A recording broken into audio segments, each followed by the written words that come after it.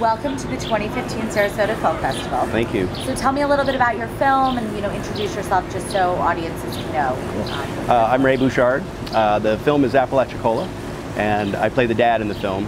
It's a story about a girl who's getting out of the Army, and she has a civilian job now, and she's going to stop at home and see Dad and little brother to just check in, and finds out Dad is sicker than she thought. He has COPD, and he's an oysterman, and the brother helps him on the boat and is really frustrated because he has an offer to go work on an oil rig for $3,000 a week, and sister wants to put Dad in the nursing home, and there's a struggle between the two, and it's very beautifully filmed, a lot of landscape and out on the water.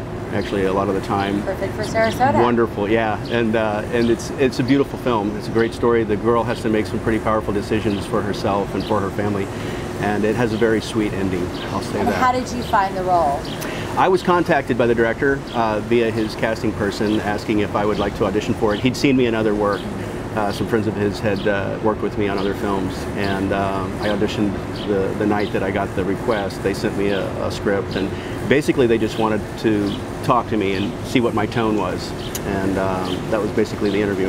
And do you have any, in playing the role, were there any personal ties, or what did you bring to the role? Yeah, a lot. I'm a fifth-generation Floridian. I grew up on the water. I actually fished the middle grounds a little bit when I was younger. My dad went out there every summer with his father, who was a fisherman, and have a great regard for the landscape, the water, the whole state. Everything is just so beautiful to me, and this focuses a lot on the beauty of the Apalachicola area, and also mostly what's happening with the people and the families that are hurting because of the loss of the industry, of the oyster industry and so forth.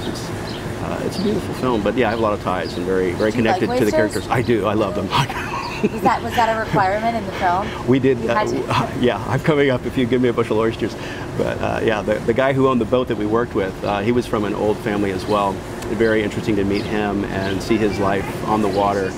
And he supplied us with the best oysters I'd ever had. And I grew up on Appalachia oysters. When I was a kid, we would go up to North Florida and we'd stop at Crystal River and get a bushel for $5. And they were huge back in the old days, So. Yeah, how things have changed. Yeah.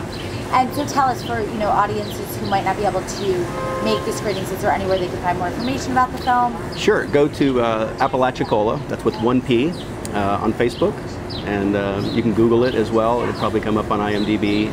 Hopefully it's not actually viewable because it's still in the festival circuit right now, but there's a trailer on there, and also if you contact the director, John Francis, you could probably work out some kind of an arrangement. I'm sure he'd love people to see the film. And have you been to the festival before? I have. I've been coming to Sarasota since it started.